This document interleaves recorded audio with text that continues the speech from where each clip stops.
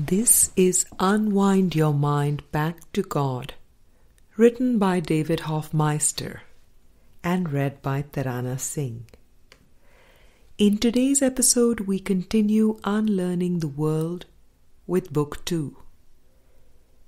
In Chapter 7, this is Section 5, Part 1. Freedom is of the mind, not the body. Part 1. David. Let's read from the section called The Light of the Holy Relationship. Do you want freedom of the body or of the mind? For both you cannot have. Which do you value? Which is your goal? For one you see as means, the other end. And one must serve the other and lead to its predominance, increasing its importance by diminishing its own. Means serve the end, and as the end is reached, the value of the means decreases, eclipsed entirely when they are recognized as functionless. No one but yearns for freedom and tries to find it. Yet he will seek for it where he believes it is and can be found. He will believe it is possible of mind or body, and he will make the other serve his choice as means to find it. Text chapter 22, Section 6. Now that is pretty clear and simple. It fits right into the metaphysics. The world was made up for the mind to run away from pure abstract light, abstract oneness, and hide in specifics, identified with form. The purpose was to forget, dissociate from the light, and even forget about the mind. As I was growing up, I remember a lot of talk about brains and bodies, about the concrete and about form. But there was not a lot of discussion of mind. Mind and thoughts were hazy, vague kinds of things to talk about. This paragraph helps put that into perspective. Which do you value? And where do you want your freedom? Do you want freedom of the body or freedom of the mind? They are mutually exclusive in that whichever one you decide on is going to be your value. It is going to be your freedom. Whichever one you decide brings freedom, you will automatically pursue as your end. And you will use the other one as a means to reach the end. You could say, I was sleeping all those years spent in college. All the education, all of the skills and abilities we learn with our mind. If they are seen as the means, then the end is the body. The end is to buy bigger, better things for the body, to shelter it in better ways, to provide more conveniences and comforts for it, using the mind as the means. Which do you want? Do you want to be in a free and open mind? To do so, you have to let the body be the means. Here's a companion paragraph from the I Need to Nothing section. You still have too much faith in the body. as a source of strength? What plans do you make that do not involve its comfort or protection or enjoyment in some way? This makes the body an end and not a means in your interpretation. And this always means you still find sin attractive. No one accepts atonement for himself who still accepts sin as his goal. Text chapter 18, section 7. It always gets back to the interpretation. How do I perceive the body? As long as I perceive the body as the end, I am misperceiving it, and sin is still attractive. That might seem to be a big stretch. Why is it that if I see my body as an end, then I find sin attractive? How does that connect? A paragraph in the Manual for Teachers will help bring that connection into focus. He points to how the body is the focal point of all of the things of this world. It takes great learning both to realize and to accept the fact that the world has nothing to give. What can the sacrifice of nothing mean? It cannot mean that you have less because of it. There is no sacrifice in the world's terms that does not involve the body. Think a while about what the world calls sacrifice. Power, fame, money, physical pleasure. Who is the hero to whom all these things belong? Could they mean anything except to a body? Yet a body cannot evaluate.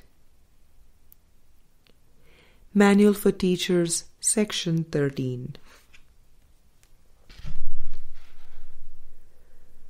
In a worldly sense, power, fame, money, and physical pleasure are all rooted in the body. That is what all the striving is about. Trying to get ahead, trying to move up in the world, trying to get more than the next person. You could throw the term intelligence in here too, in the sense that although it is a mental thing, it is tied into self-image. Politicians talk about the need to sacrifice for future generations. Just notice all the ways that sacrifice comes in. There is a belief that there is a benefit to sacrifice. But if you listen to the speeches, it always has to do with better money, better jobs, and better living quarters for the body. Here is the key point. Could they mean anything except to a body? Yet a body cannot evaluate. He rules out the body because it is simply a learning device. The body just responds to the intentions of the mind. Bodies do not judge. Bodies do not evaluate. Bodies do not learn. They do not even react. They are simply told to react, like a robo or a puppet responding to the intentions of the mind. Now we shift to the mind. By seeking after such things, the mind associates itself with the body. obscuring its identity and losing sight of what it really is. Manual for Teachers, Section 13. There is our key sentence. That is why making the body an end makes sin attractive. Once again, the natural condition of the mind and the true identity is pure spirit. It is purely abstract. There is no form connected with it at all. But once the mind starts associating with the body and with form, with the finite, it starts to seek outside of itself.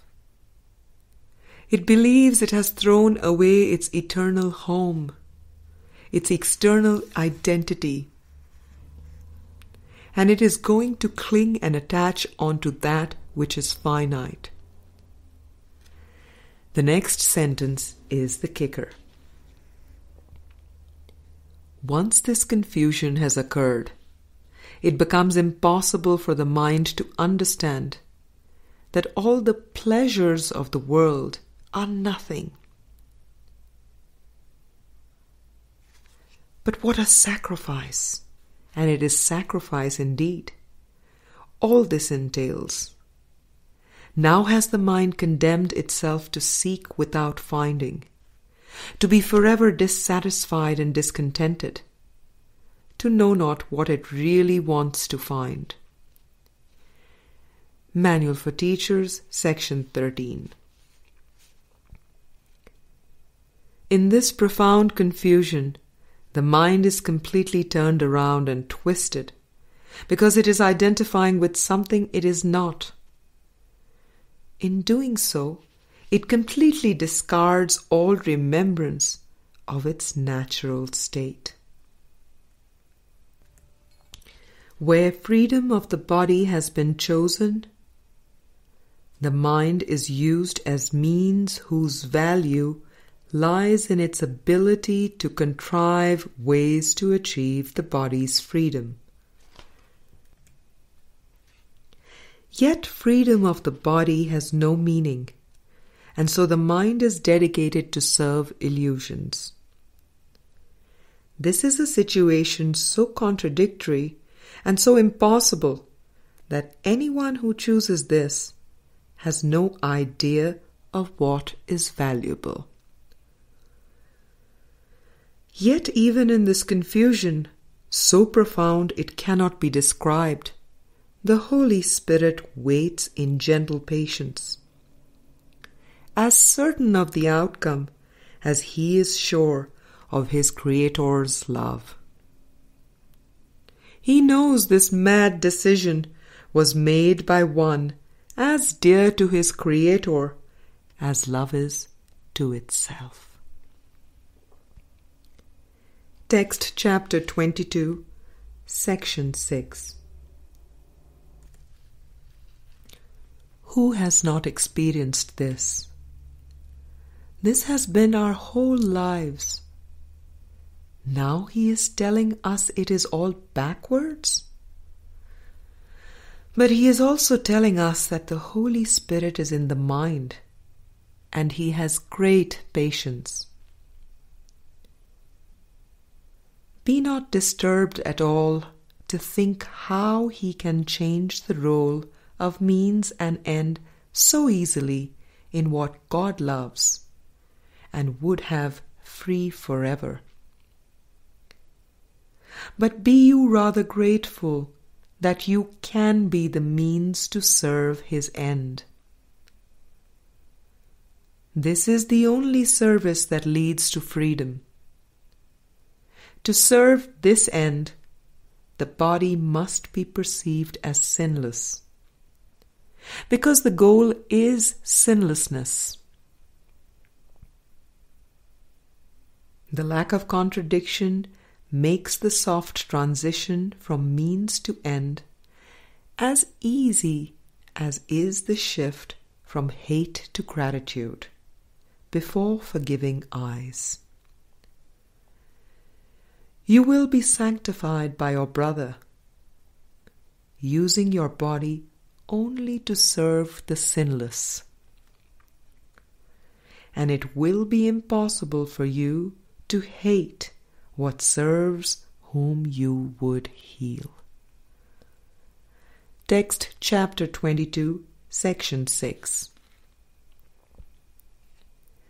We will continue with the concluding part of this section in tomorrow's episode.